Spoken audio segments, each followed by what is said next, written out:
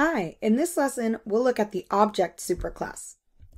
Recall from our previous lessons that classes can form a hierarchy where each of the subclasses has access to all of the public methods of a parent.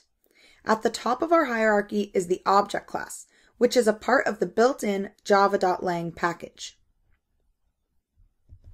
While the Object class has several different methods, in this course, we are only going to focus on two: the equals and the toString method. Both of these methods are included in the Java Quick Reference Guide and should be familiar to you at this point. The equals class compares two objects and is often overridden by a subclass. Using the object level version of the equals method, Java returns true only if the two objects are represented by the same object in memory. This is often not very helpful, which is why we see this method overridden by subclasses. A good example where we see the equals method overridden is the string object.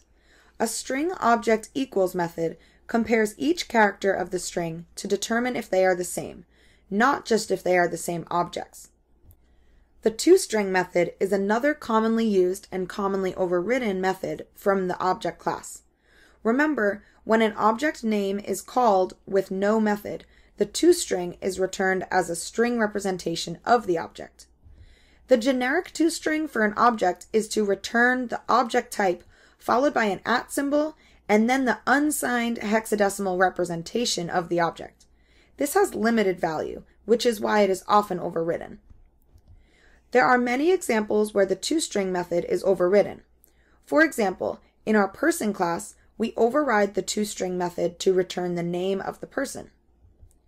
As a recap, remember that the object class is the superclass of all other classes in Java and is part of the java.lang package.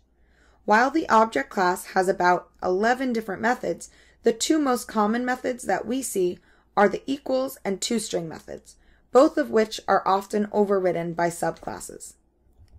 Now that you've learned more about the Object Superclass, let's get some practice using it in the editor.